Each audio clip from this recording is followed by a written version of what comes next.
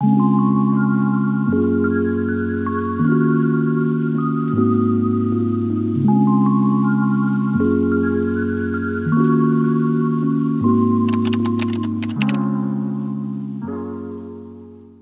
I think about tasting and seeing that God is good in my life, I'm reminded of a verse in Deuteronomy 33, and it's verse 12, and it's where Moses is blessing the tribes of Israel, and he's talking about the tribe of Benjamin, and he says, "Let the beloved of the Lord rest secure in him, for he shields him all day long,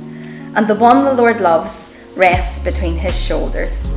And I just had been reading a book recently, and they'd mentioned this verse in it, and they were talking about how through Jesus we are the beloved of the Lord. Now, it's not just Benjamin or it's just the tribes of Israel, it's we who love Jesus, we are his beloved.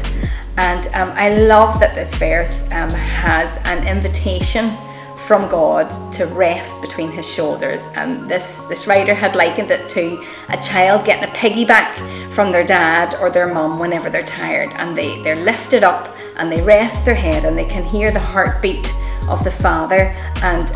this verse really just shows me how much I can see God's love in my life, because we're invited just as his children, we are loved by him, and we're invited just to rest secure in him, and just to know him and to trust him just like a child does.